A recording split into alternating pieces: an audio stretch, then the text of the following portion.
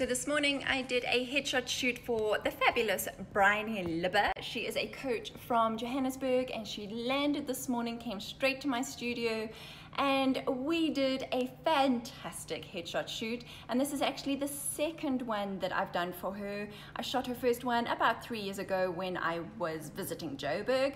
And so today, along with the always amazing Shannon, who was doing hair and makeup, we had so much fun in the studio before the electricity went out, but thankfully I shoot with natural light, so our shoot continued regardless. And so we're sharing with you a little behind the scenes, just in case you've wondered what it's like having a headshot shoot done with me. So let's roll those credits.